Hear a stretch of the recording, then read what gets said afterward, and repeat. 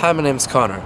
A few months ago I was reading about torpedoes and I learned that the typical torpedo can reach speeds of 50 to 60 knots underwater.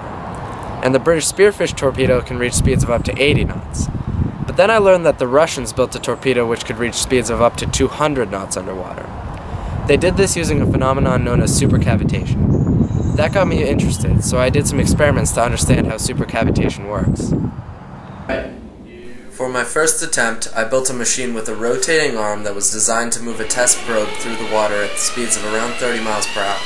I attached a GoPro Black Edition camera to the arm to film the supercavitation effect. By the way, the machine was based on a design published by Kim Fowler, John Sheehan, and Steven Silver. So thanks, guys.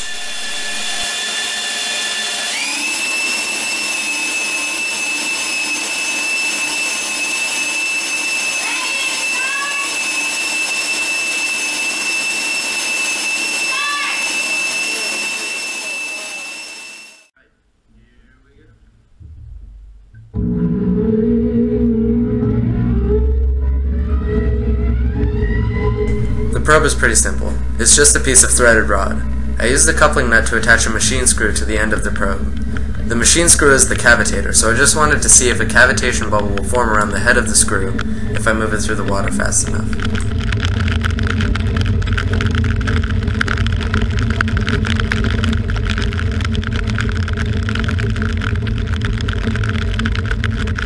Alright, now we're up to full speed. It's kind of hard to see, but if you watch carefully as we slow it back down, you can see the supercavitation bubble.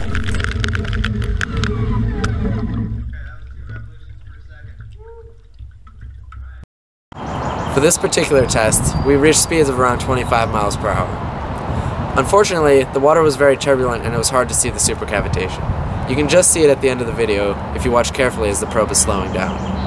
I did a bunch of tests with this machine, but ultimately decided that I needed smoother water and more horsepower. You can see where I went with that in my next video.